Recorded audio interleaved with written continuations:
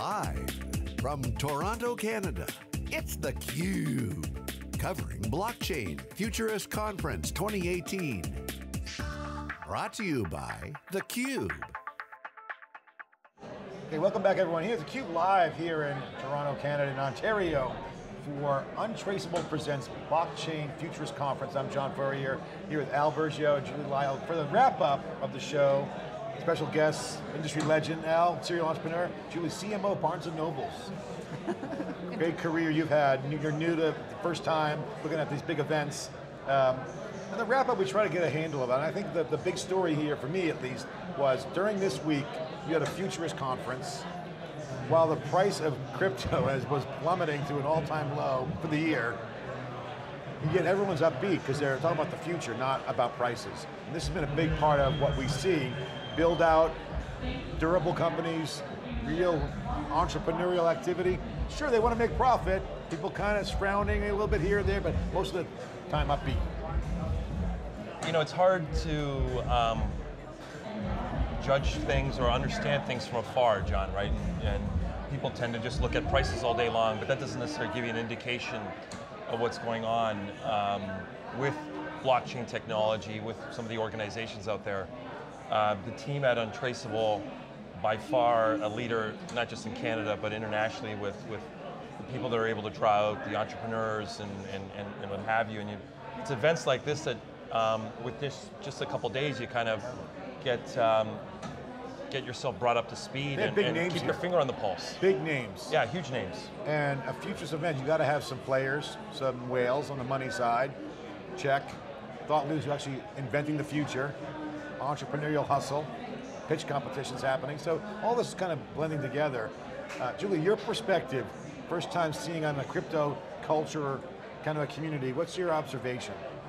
Well, I would echo what Al has said about the event itself. It was really well organized, and what I was impressed with, surprised actually, but impressed with, was the combination of both the technologists as well as the investors and those that are trying to understand how to build these commercial communities and commercial applications out. For a marketer like myself, it's difficult enough to see around corners, but to understand this technology and have people here who are really trying to target it at solving a specific real-world business problem. It seems like a natural extension of just the march on towards bigger and greater and more powerful communities. And the technology is interesting because, like in previous jobs you've had, you've innovated with data, real time, user data, user experience. Now, the shift of token economics potentially could have a huge slingshot advantage to create new opportunities. Instrumentation, targeted experiences. Seeing that big time here. But the plumbing's not yet in place. It's like the roads aren't paved out. When is blockchain going to be good? Yeah, so everyone, I mean, there's a clear sentiment. Blockchain's the future, the visions are amazing. Ironically, the name of the conference is the Blockchain Futurist Conference. And so you have some visions of this that are maybe 5 to 10 years out, but many of what others are working on, it's the here and now, right? We have opportunities that can demonstrate product market fit today. Others, maybe within the next 24 months, and they're working hard to do that. Fostering their communities of early adopters, businesses, perhaps, consumers. And so, I think in the market in general, there's this concern, like when's the use going to happen? Quite frankly, we're seeing early stage projects, companies, going to market extremely quick. Normally this is the stuff that private companies do. You don't hear the successes and failures, most fail. Irrational exuberance certainly happening, going on, but that's ending. You're starting to see that with some of the bubble popping a little bit. It's not so much as mega pop, it's more of a big air coming out of it. But I want to ask both of you guys as senior industry players, because I see a couple things happening that are high level. Token economics is driving a new business model innovation. Blockchain is infrastructure, making things go immutable, having advantages, decentralized infrastructure. And the middle between the two is interoperability. These are the core themes. How do we get all those working together? And what would be the benefits of all those working together? Because interoperability is a big theme at this event. Yeah. So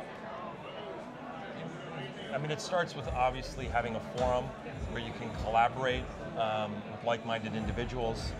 And you're hearing a lot of these conversations happening and getting a sense of what people are working on as well.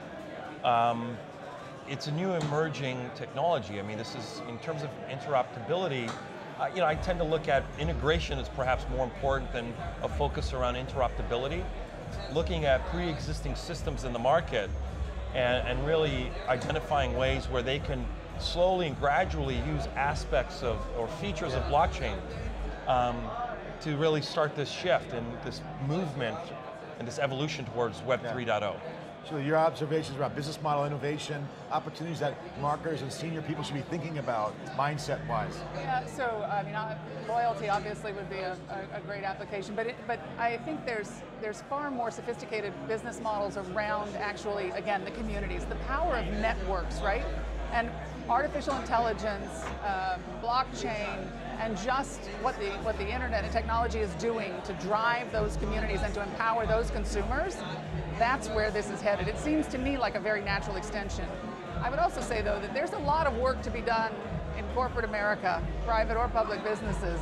There's a lot of infrastructure to build that interoperability and to make it a seamless experience that will either drive value and adoption or it won't. And we've seen that with other technologies fail as well. We've seen the same classic adoption. Cloud computing, same thing. Absolutely. Amazon, no one's ever going to use it. Oh my God, let's make it consumable and easy. Boom, usage goes up. Absolutely. Same kind of thing going on here. User interface is evolving for all things blockchain.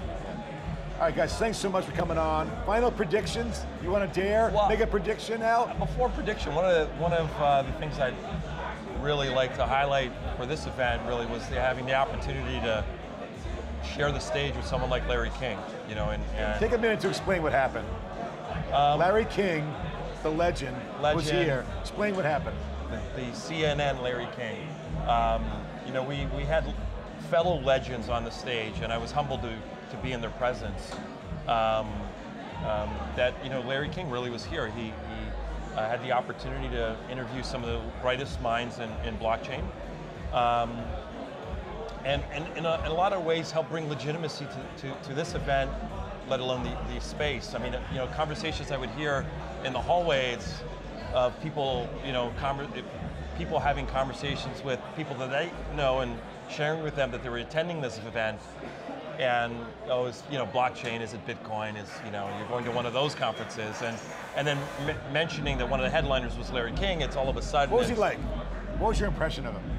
He's certainly getting up there, but I would say it's the Larry King we know. I mean, his questions were phenomenal, really engaging, and he knew how to direct those questions. Each question he had to the right fellow attendee on stage. So it was awesome. Awesome.